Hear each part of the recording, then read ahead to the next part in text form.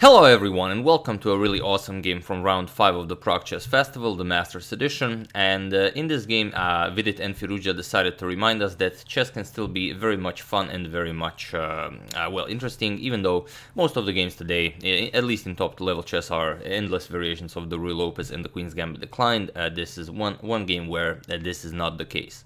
So without further ado, Vidit with the white pieces opens with d4, and prior to going into this round, Vidit is the leader of the tournament with 3 out of 4 points.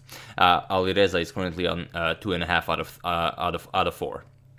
So d5 by Alireza, knight f3, knight to f6, we have c4 and c6. Firouzja goes for the Slav defense. We have c captures, and knight to c3. So just continuing development, knight to c6, black does the same, and the bishop to f4 now. We have a6, taking away the b5 square from black's pieces, and rook to c1. As this is the only open file on the board, so it makes sense. Bishop to f5, and now e3. Now Vidit prepares to develop the light square bishop as well. We have e6, and now developing the bishop to e2. And here, there are a couple of moves that were played in this position. Bishop e7 and d6 are the most played moves, although there are others. Queen to b6 is a new move by Firouzja, and it is already as of move 9 that we have a completely new game. So here, whether you want to keep the pawn or not, you have to, well, you have to decide whether it's okay to give it up. Queen to b6, there are a lot of variations where you can gambit this pawn, like the poison variation of the Sicilian, where queen to b6 is played. But here, even though it's a completely new position, Vidit fairly quickly decides to castle and give up the b2 pawn. Alireza decides to grab it. We have queen captures on b2, and now knight to a4, attacking the queen, and now queen to b4. You don't want to overstay your welcome, so queen to b4, and now comes the epic move from the thumbnail, a3. Now a3 requires a lot of calculation. Problem is the black king is still in the center of the board, and you might lose your queen if you, like I said, overstay your welcome. For example, if queen captures on a3, Vidit's plan was knight to b6. You go after the rook, and yes, you will now lose the exchange because of the bishop on f4. For example, rook to d8, now bishop to c7 will win the exchange, but maybe it was worth giving up the exchange, because you will have 2 connected pass pawns on the queen side. For example, knight e4, we can trade here, captures, and now after queen to a4 check, you can even trade down into an endgame, and you are up the exchange, but you have, like I said, 2 connected pass pawns on the queen side. Definitely better than what Firouzja decided to do. Firouzja played queen to a5, and like the title suggests, this is move 12, so do your thing. Feel free to pause the video and try to find the winning move for Vidit while I give you a couple of seconds. So for those of you who were able to do it, congratulations on finding the only winning move in the position, and it's not an easy move to find. And for those of you who just want to enjoy the show, it's queen to b3. So what happens here?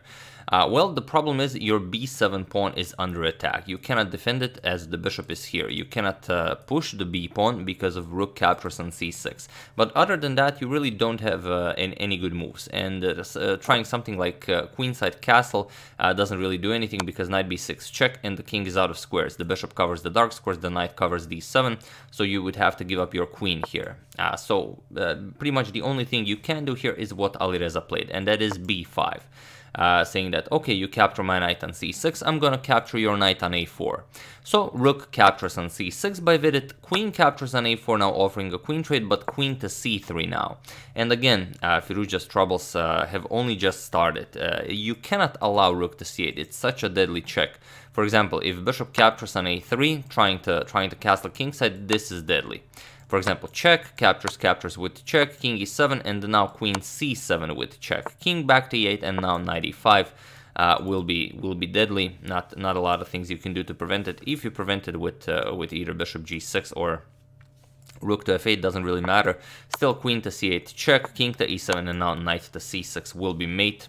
You don't have anywhere to go. The bishop covers the d6 square. So you cannot allow rook to c8 with check. So here, Firouzja again goes for the strongest move. He plays e5. Now the bishop guards the c8 square. There is no check here from the rook. But now knight captures on e5. So grabbing back the pawn, and already you have a beautiful knight here on e5. And here b4. Trying to give more material to activate pieces. We have a captures on b4, and now the question is whether you play something or you play bishop captures on b4. Bishop captures on b4 is a very interesting move, but it's a very difficult move to decide to actually play. For example, if queen to b2, now what do you play? If you castle now, which you can definitely do, rook to a1 traps the queen. That's the problem. You cannot escape. Bishop covers b5, the rook blocks the queen, the knight covers rook.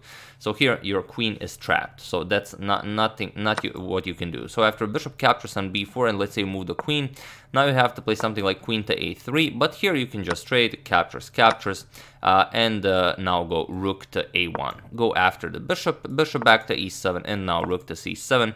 The black king stays in the center of the board, and will be very, very hard to play this. Bishop to b5 check is coming. You cannot capture because of rook captures on a8. So not probably a winning position for white, but again, it was definitely a valiant attempt.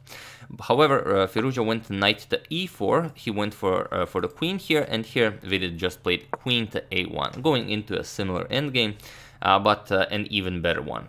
With queen, you have to capture. The queen is trapped, so queen captures on a1, rook captures on a1, and only now bishop captures on b4, now making room for the king to finally castle. We have rook c captures on a6, captures on a6, captures on a6, and here finally Firouzja castled, but it will not save him. Once again, feel free to pause the video and try to find the winning idea for Vidit while I give you a couple of seconds.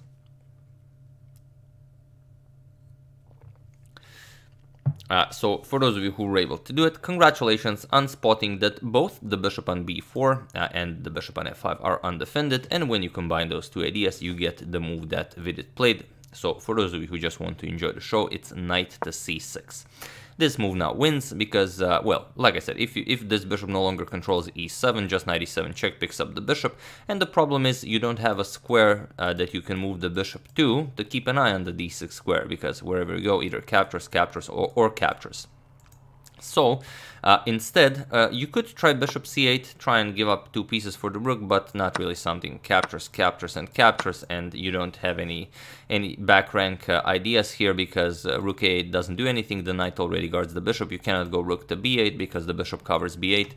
And if rook to c8, well, the bishop just gobbles it up, so not much to be done here. So instead, Firouzja tried rook to c8, now trying to create some back rank issues. For example, if captures, then rook c1 check, bishop has to block, and then, well, making some room for your own king. But it could be dangerous. Maybe if the knight comes here, maybe the bishop can come to d3 if the knight moves.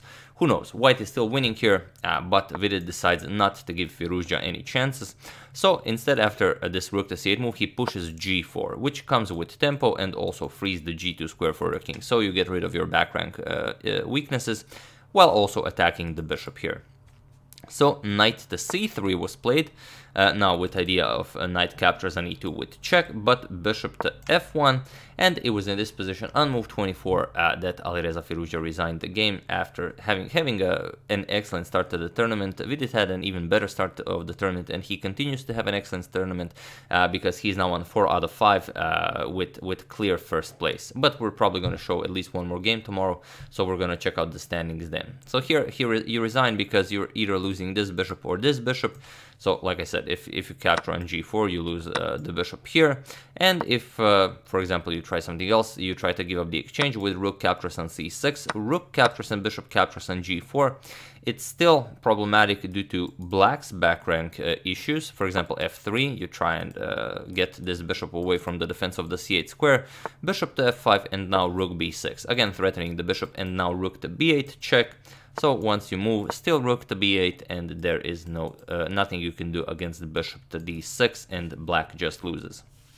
So really impressive game. And yeah, like the title suggests, on move 12, Firouzja was lost, and Vidit took the opportunity, and he played it out perfectly. So brilliant game by Vidit. Hope two of them meet again in the future, as I would very much enjoy seeing more games like this. So yeah, that's the game. I do hope you enjoyed it. I would like to thank Dennis Elfendal, Adrian Zarkula, Torkel Stenquist, Jeff Graves, and Brandon Newhouse for your contribution to my channel. Thank you a lot, I really appreciate it. As usual, you can check two of my previous videos here. Thank you for watching, and I will see you soon, continuing the coverage of the Prague Chess Festival, continuing the Morphy saga as soon as I get the chance, and checking up on your wonderful suggestions. So thank you all, I will see you soon, and have an excellent rest of your Sunday.